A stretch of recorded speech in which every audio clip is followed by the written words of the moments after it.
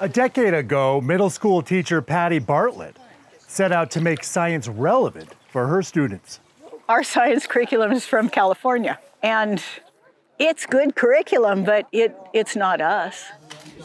So Bartlett adapted her curriculum to make Montana's outdoors part of the life sciences course. I just feel like that's really important to know where we live.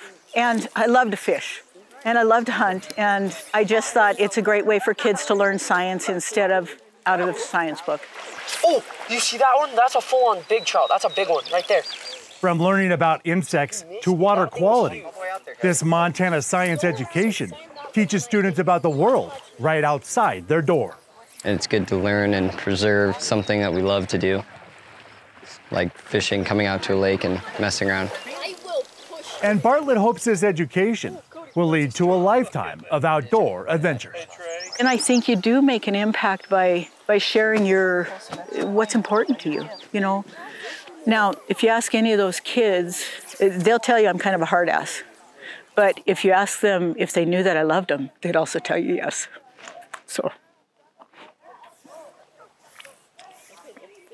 I'm Winston Greeley, out among Montana's fish, wildlife, and parks. Point the end of your rod, honey. Point the end of your rod at your fly, but you gotta leave it out there so those fish can eat it.